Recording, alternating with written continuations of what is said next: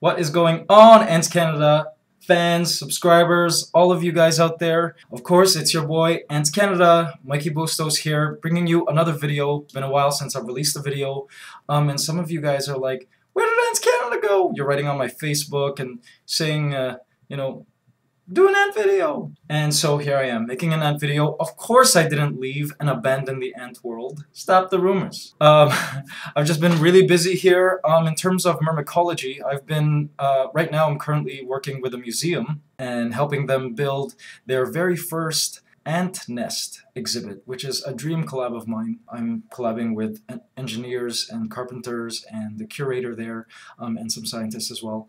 And I'm building them an ant nest based on the design of the ant nests and formicaria at AntsCanada.com.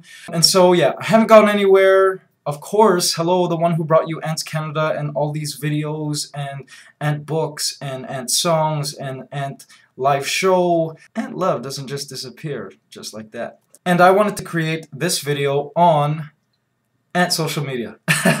Well, I guess in a way. I know all of you guys out there are really techie. You guys play computer games, you're on YouTube, Facebook, Twitter. Well, did you know that ants have been using Twitter for millions of years? How so? Well, let's start. Each ant has their own profile page, kind of, on their exoskeleton. Their exoskeleton has carbon compounds on their body, and every colony has its own unique, I guess, ant scent.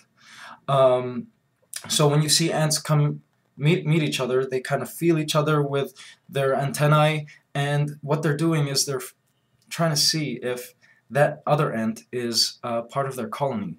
And if they are, they're like, all right, verified. And so how do they use Twitter? Well, in the ant world, Twitter posts are like pheromone droppings, I guess. The way ants communicate, of course, is not through voice like humans, but they do communicate through pheromones, which are basically chemicals created by their body that they lay on the ground or in the area, to relay messages. And so where do these pheromones come from? Well, they either come from glands underneath the body, and also from their gaster. They just kind of like leave it. And if you look carefully at an ant that just discovers food, you'll see it usually get excited and it'll start laying pheromones everywhere in the area. And that's its way of doing a Twitter post. So in the ant world, a pheromone is like a Twitter post. It's a specific message, a specific pheromone that's laid on the ground, and when another ant comes by, it reads the Twitter post, the ant Twitter post.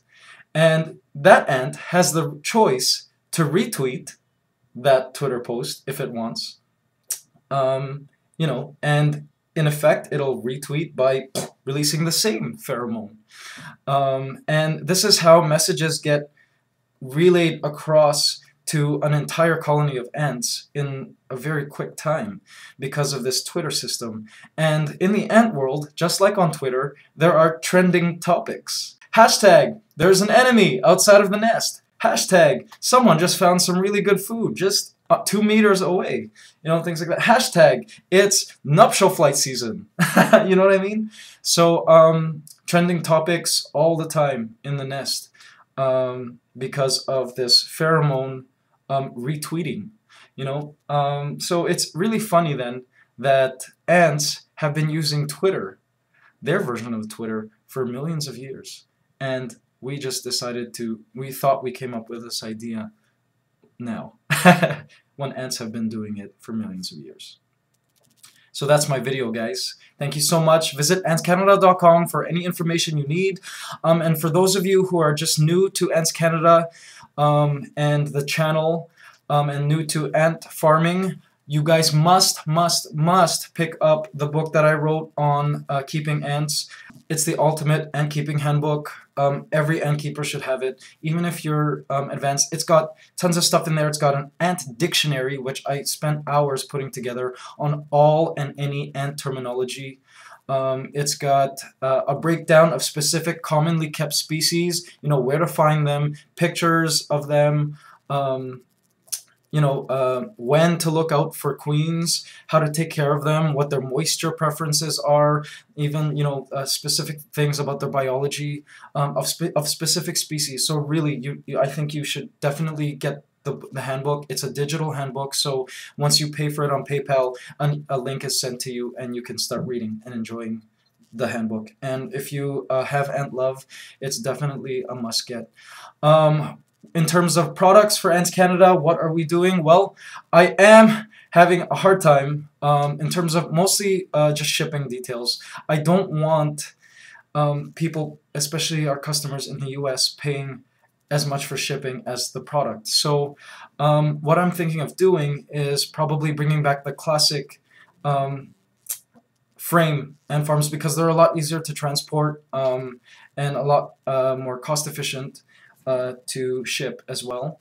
In terms of the new design of Formicarium, where it's 3D, we'll probably come out with that sometime in the future, but my goal right now is to bring back the classic ant farms. Hang in there, AntsCanada supporters and fans. I know you guys have been waiting for the store to open, and I'm really, really sorry.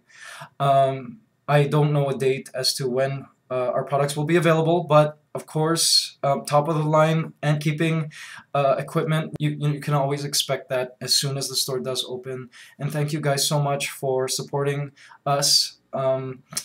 The current product available is the handbook, so be sure to pick that up, because believe me, it'll really help you a lot. It's just basically everything, all my ant knowledge, I tried to put it into this handbook for anyone who wants to keep ants.